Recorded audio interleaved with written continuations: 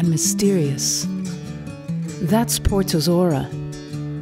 The fog that glides over both banks of the Douro River with its 6 majestic bridges gently eases you into it. Although compact, Porto is a cosmopolitan city with tourism growing. New bars and restaurants open every week. The city has a dynamic intellectual and artistic scene. I've met people from all around the world visiting, living, and investing here. The cityscape transitions from medieval constructions in the charming historical center to the elegant, stately 19th century homes of Foz.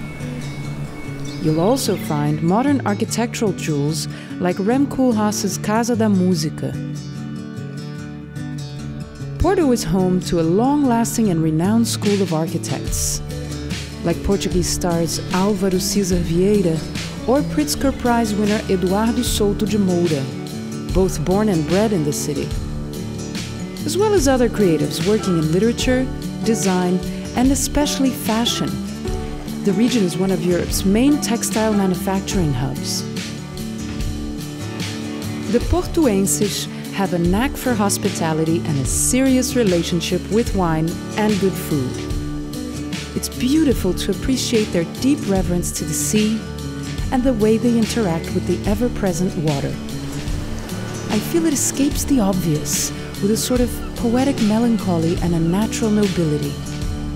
A hidden jewel slowly being revealed to the world that still offers competitive prices for those that want to live or invest here. And opportunities abound, with loads of potential for capital appreciation in the upcoming years. Porto is to Portugal as Bilbao to Spain or Hamburg to Germany.